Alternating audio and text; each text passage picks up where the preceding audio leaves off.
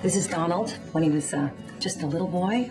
Isn't he adorable? And he's with Juan Raphael, his father's donkey. He was very special and really got him started into this business. We've had donkeys in our family for, gee, as long back as I can remember. Got this on my last trip to Acapulco in Mexico.